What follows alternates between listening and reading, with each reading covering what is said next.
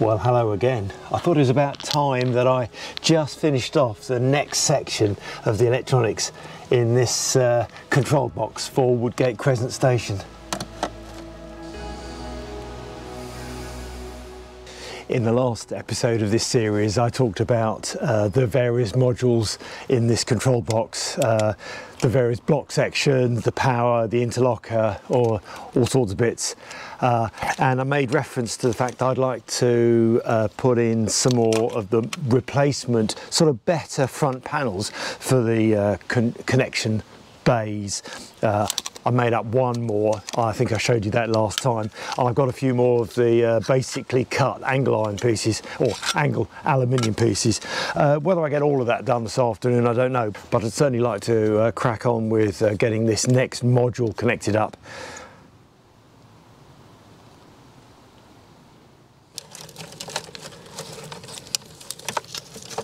I just start off by pulling out some of the cable ends which need coupling up properly.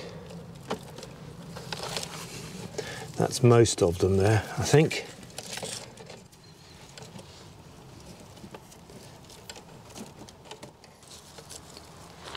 And also in this episode I'll explain a little bit about how the line blocked ahead signal is sent back to preceding block sections, and indeed also how the distant signal is coded back as well.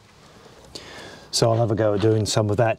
I did explain how the interlocker works. So some of this works with the interlocker and some of this works independently across the blocks. Maybe I'll explain some of how the block sections communicate with each other for the distant and the line blocked ahead control, sort of with the interlocker, but almost simplistically without the interlocker across three adjacent blocks as well. I might do some diagrams with that. Just pulling out all these cable bundles to fathom out which bundle is which. They are labelled actually, so it's not too hard to work out. I just pulled this module out and realised that it's not fully wired up with the little tail of linking cables, so I've got those to add as well. Never mind, take a few minutes. Well, I've started. It's a complete kind of myriad of cables and bundles and bits, isn't it? It's really hard to kind of explain. There is a real logic approach to each of these four blocks with the wiring behind. I've had to maintain a really logical approach, otherwise I would get confused. Let's have a go at explaining some of it.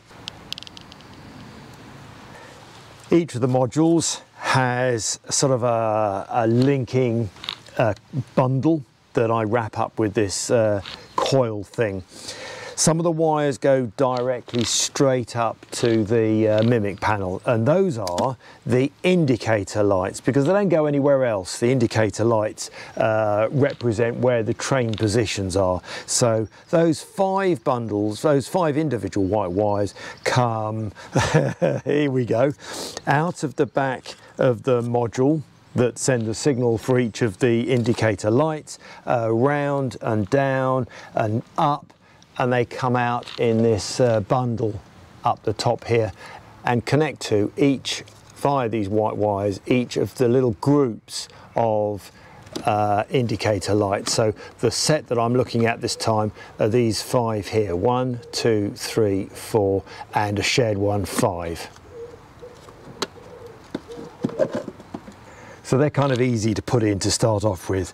I've also got, coming up from the panel here, the yellow, red and green wires. The power is separate, so I've got to separate them, but they go from the mimic panel up here down through the little bundle, but not directly to the module. They connect back to the connector strip, and a set of them go back to the module, as well as connecting up to the bundle that goes out track side to the signals along the track.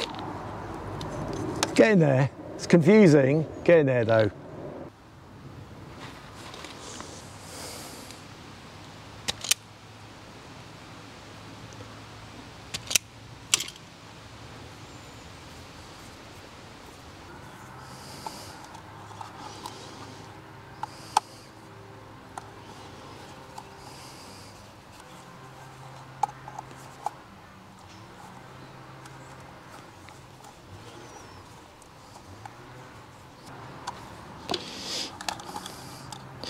That's the first set of 5 cables done. Happy with that. Next little set are going to be the red, yellow and green wires that link from the module to the connection terminal strip.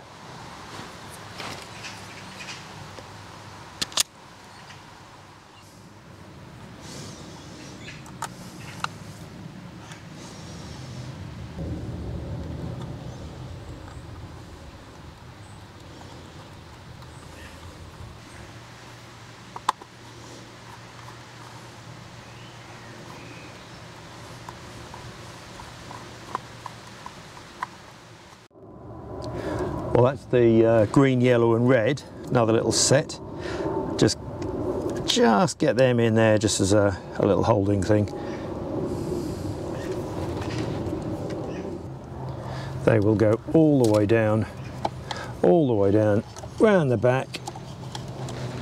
If I can get you down there, yeah. Following that path, and then we'll connect into the connection strip. The next set's going to be the 5 train position detector signal cables. Just cut a little set off. I'll connect them in here, work them through, and they'll connect back to the junction strip as well.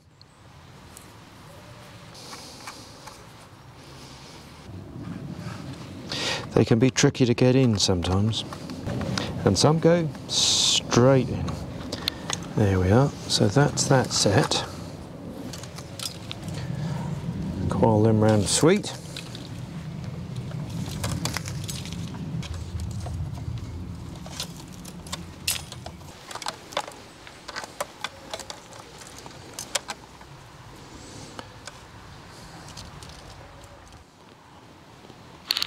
Well, that's that set done. I'm really happy with the progress so far.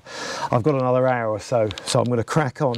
I said at the beginning that it would be perhaps useful if I explained how the blocks communicate with each other regarding the line blocked ahead for not releasing a signal to go green at all, or even the distant sort of line blocked ahead, the section ahead +1, and how that cascades back. So if I just dive into some diagrams and explain some of that to you while I crack on with finishing off a little bit more here. I've got an hour or so before I need to go in to eat. So let me crack on with a little bit more here, and I'll explain the other bits by diagram. Here we go then with some more diagrams. You may have heard me explain something about the DLC or Decentralised Logic Control system before that I've devised for the Linleys Garden Railway. Let's dive into it now and see how modules for each block section link to ensure that section signals and distance signals are regulated. We have a long line of track. This track could be a long continuous loop, but it's easier to see it as a long straight piece of track with the right end as the start and trains travelling towards the left. We'll chop this track up into block sections. Each block section has a control module. Every module links with adjacent modules, communicating and permitting movements of trains according to automatic regulation and any manual inputs from the mimic panel. This is just a single line of track for one-way working with no junctions, keeping it simple this time. Beginning with all the sections of track clear of trains and all the signals being pulled off, cleared at the mimic panel, the signals will be green. As a train moves from the furthest right block, let's call that X01, towards the next section, train position sensors will detect the train position and associate modules will monitor and manage the progress of the train. As the train enters X02, this is detected by X02 block controller, and so X02 becomes an occupied block. Each controller module continuously receives messages from the block module ahead, as well as sending messages back to the block section module to the rear. To protect the train, XO2 module sends back to XO1 a line blocked message. XO1 understands this message and turns XO1's signal to red and stops any following trains from proceeding until the line ahead is clear. The train passes through XO2 and then into XO3. XO3 similarly detects the arrival of the train in the section and informs XO2 of this. XO2 then turns red. Then, and this is the cascade bit of messages to sections in the rear, XO2 knows that the section ahead of it is occupied by a train, but it also knows that its own section is clear. It then sends a distant message back to XO1. XO1 receives this updated message and turns its signal from red to yellow. This represents the line is clear ahead up to the next red signal, one clear block ahead. As the train moves from XO3 into XO4, the various block section modules will detect this and the signals will update, moving the red and yellow signal aspects along, following the progress of the train. The block sections to the rear of the block behind the train will then be cleared and the signals will be green. Any train which is following will be managed fully automatically to respond to the signal aspects.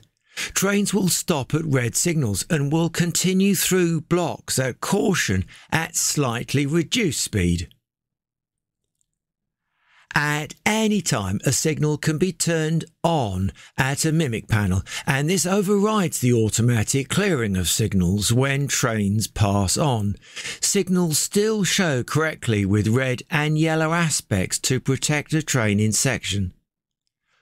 I hope all that makes sense. Let's get back outside and see how the wiring up of the module is progressing. Yeah, pleased with that. I've done really well this afternoon. I've been scrabbling around here for a good couple of hours working on the electronics. Yeah, not quite finished. I've done most of it. I've done the signal connections, done some of the system stuff, position sensor, position indicators, the track sensors, the cables are here but not yet completely coupled up. Can't do any more now. I've also swap the order of the modules around, so the one that I've been working on is now this one, whereas it was sort of on the right. So the sequence is Woodgate Crescent 1, which is this one on arrival, splits into 2, which is the station, WC2 station. This is WC2 loop line, which is the one I've been working on, WC03, which is the departure route. Well, I've been scrabbling around here for a couple of hours. I hope you've enjoyed this update. So from the Linleys Garden Railway, thanks for watching and bye for now.